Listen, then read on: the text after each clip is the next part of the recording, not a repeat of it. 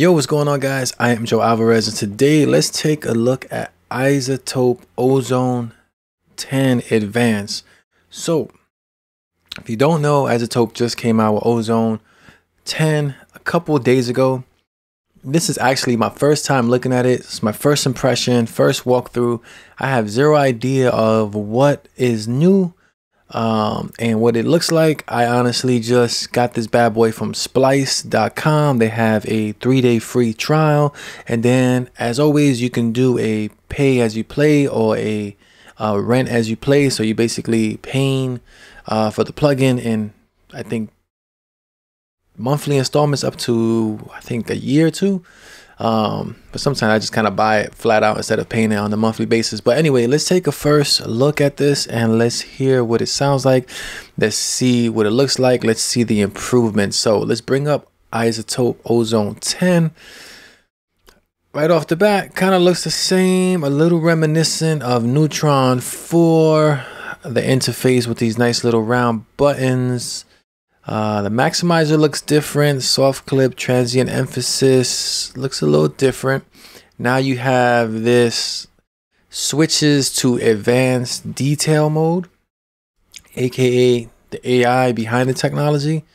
The cool thing about Izotope Ozone, if you just hover above the parameter, it lets you know what it is. So this one is going to say switches to assist view, not advanced mode, but switches to assist view. So let's see first what they've added. So they have the dynamic EQ, which was there. The dynamics was there. EQ1, EQ2, that's the same. Exciter, imager. Impact is new. Haven't seen that before. Low end, focus. Master rebalance. I can't remember if the Izotope 9 had that. Match EQ, I think Izotope Ozone 9 had that. Spectral shaper, I believe that it's the same. Stabilizer is new, but I'm going to go out on a limb and say a lot of it behind the hood is a lot of the new AI technology that they've been developing in the past couple years. So right off the bat, let's go and see what the AI assist can do, the assistant view. So I'm gonna play the loudest part of this beat that I have that I want to master and see if Ozone 10 can do a good job at it. And then I'm gonna try my hand at using this bad boy with all the new implementations they have. And again, this is my first impressions. I haven't seen what they've added. I just heard, and knowing Izotope, they're creme de la creme, so you don't have to question that company at all. So let's engage, waiting for audio, and let's press play. Might get a little loud, so lower your speakers if you have to.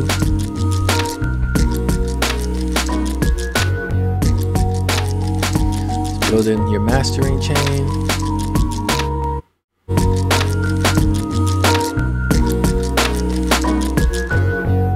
Cool. Izotope thinks that this target tone matching is folk. It's not. It's more like hip hop, pop. So let's try pop, see what that sounds like.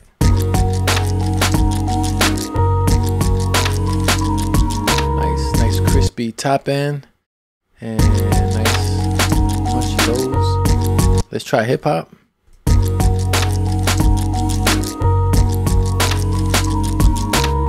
Let's go to pop again.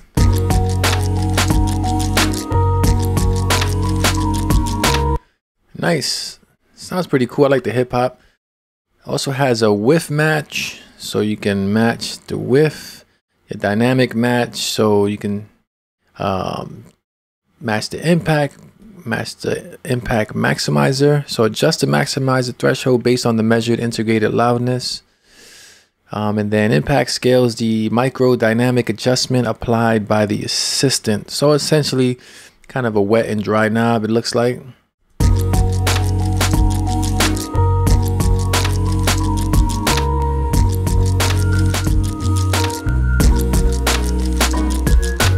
And then you have optimized for streaming, DJ player, that lets you see what's going on and what's being done to the waveform.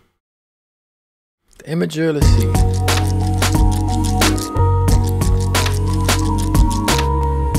Cool, that's pretty cool. I mean, Pretty nice for tone matching. And then you can go into the detail of it with the scale the gain of all EQ filters by the assistant. So basically it'll scale everything together. Stabilizer scales the amount of stabilizing process applied by the assistant. Stabilizer, I'm not quite sure what that is, but I'll play with it in a second, see if I can figure it out.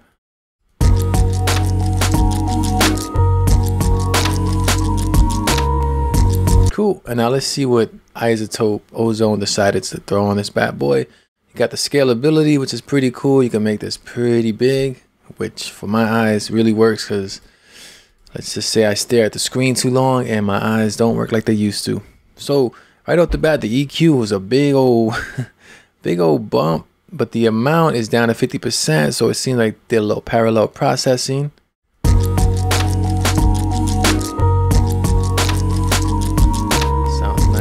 Got the analog to digital, which is the same. You have stereo, mid-side, left and right processing, which is the same. And then you have a little more control view versus just a little more general view. And then stabilizer. I really don't know what that is. But you have a stabilizer with different genres. You have cinematic, country, EDM, folk, hip hop, jazz, pop, reggae, R&B, and rock. Keep that on hip hop. And you got a shape amount. So let's say you can just shape the amount, adjust the overall amount of tonal correction. Okay, so the stabilizers kind of seem like it's an IA type of tonal correction tool. Such as Soothe and the other plugins that are kind of in the market where they just make everything sound cool. And then Neutron also had this has this kind of feature with I can't remember what they called it, but it's kind of like the same where it references according to the style you put it on or the instrument you put it on.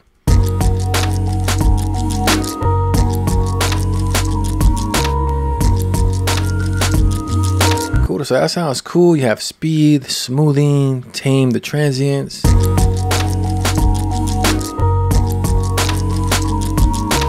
This particular case, I don't think I need it. The transients sound pretty good. And you have your low where you can put a percentage. So you can see a lot of this is super customizable for the stabilizer. Again, I would probably need to see the literature to see exactly what this is, but I like to sometimes just dive into it, first impressions, and see what I can come up with. Then you have an impact. So again, it's gonna go toward balance, punch, chill out, EDM, snare, body, hip hop, kick, emphasis. So it seems a lot like tone control. And it has a whole bunch of parameters over here that you can do in accordance to the frequencies over here. You can control how much expand above 0 or compress below 0.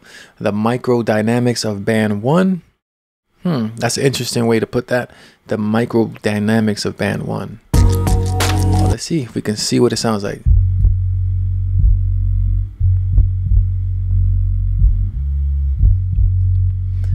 I don't really hear anything. I don't hear a difference. Let's try the mid-range.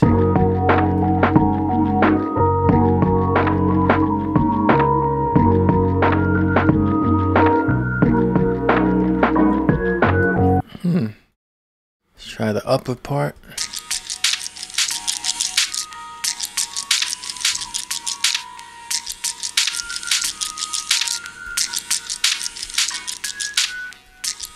I don't quite hear what it's doing, but then again, I might be using it wrong. This is a first impression, quick look, so bear with me here.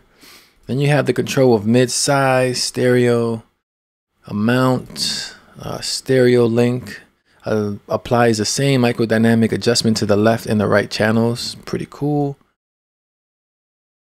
Then you have a monitoring form here from auto to bands, delta, sync.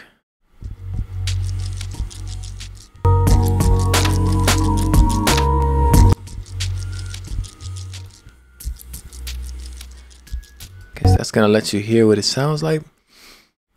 We'll dive deeper into that in a later video. Imager looks different, definitely different. I a lot of these little round buttons here. I feel like they changed this and they changed stereo eyes around. Still have the scopes I believe they had in the previous versions. Dynamic EQ feels like it looks the same to me. Analog digital, stereo mid side, left right.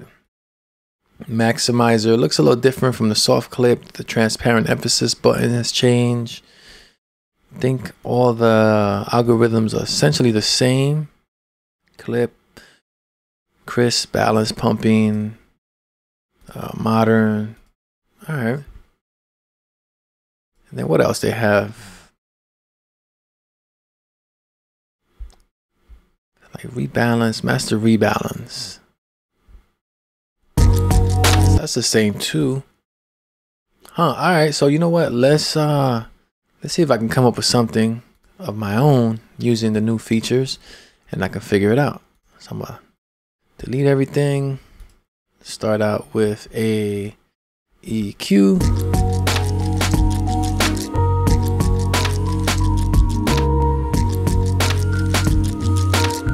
A little touch there and a little touch there.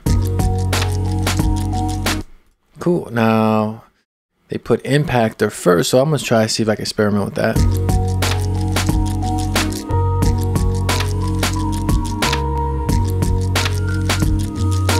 Oh, there you go. It seems like it's kind of wanting to shape the transients or compress in accordance to this envelope here. So it sets how quickly a microdynamic adjustment would return to the baseline. Okay, so this is more like I had to guess the impact of the transient and the different transient information within the track. So it makes sense why you will put some of the mid and the low down so you don't have too much transient information there. You want the transient information at the top.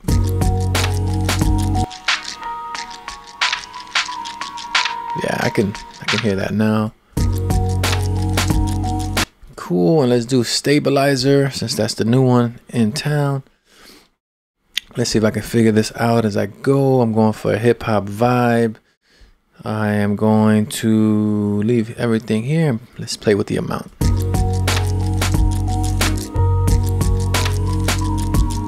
And now let's cut.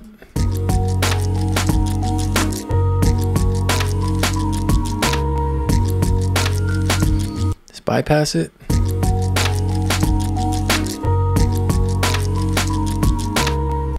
All right, keep it. Gotta do a little more homework on that, but that sounds pretty cool. And then next I want to go with a little vintage comp, but I'm gonna put that over here before everything. Oh, that's cool. They changed this button. It looks pretty cool to me.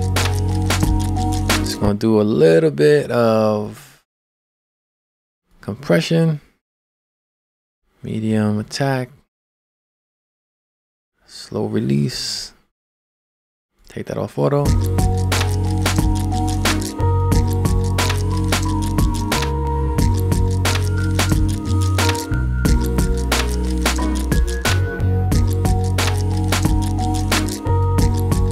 Just gonna kiss it right there and then bring it up about a dB.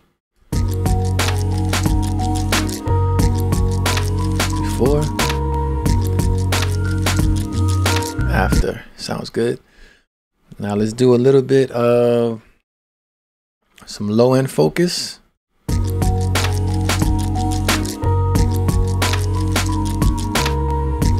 for some punch. Just a little bit, 17 to 1 point plus 1 dB. And then let's go some exciter. I like to excite everything at the top.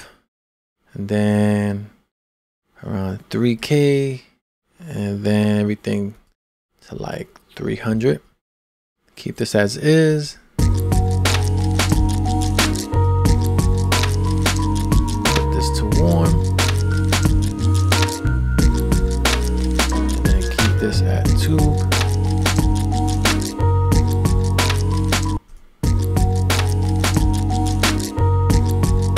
Nice, sounds a little more crispy. So got the exciter, and then the last step I like to use is Imager. Imager is definitely different. It seems a little different here. Recovery sides. Don't really know what that means, but I'm gonna turn it on anyway. Recovery sides, adjust the gain of the recovery side signal. All right, so the sides, I'm gonna take it from the mid to side. It's gonna be a little different. Over here, down here. Cool. Gonna go down there, and then down here we're gonna go a little more mono.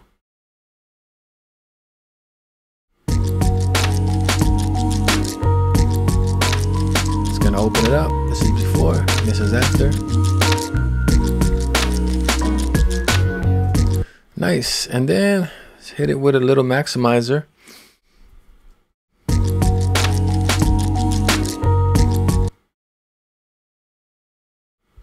I like to go to modern.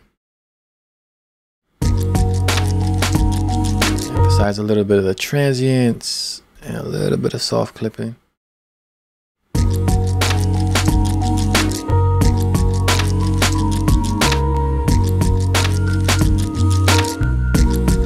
Bring up my meter real quick.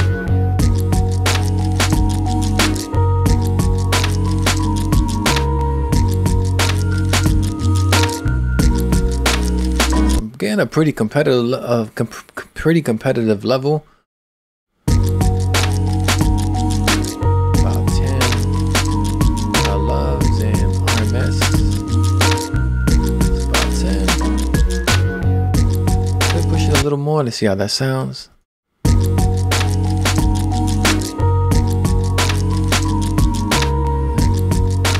think I need it. Keep it transparent. Cool, man. So there you have it. That's my first impression looking at this bad boy. Seems pretty cool. There are a couple of new features, not a ton. The graphic user interface got a little bit of a refresh, a little touch up, but not 100% like overhauled. It's still Izotope. They still gradually make changes, and they make some great changes. So I'm looking forward to really diving into the impact stabilizer. All the new ones. Those are the new ones that I've seen. I know they changed the switch to assist view a little bit. It's definitely different. And so if I remember correctly, I might be remembering it wrong, but so far it sounds good and it looks good, and that's what Izotope does. They always have creme de la creme plugins. They always sound great, always professional, always top of the line. So let me know what you guys think. Leave those likes, leave those comments. Please subscribe. It definitely helps me out, keeps me motivated, keeps me grinding. Appreciate you guys. Peace.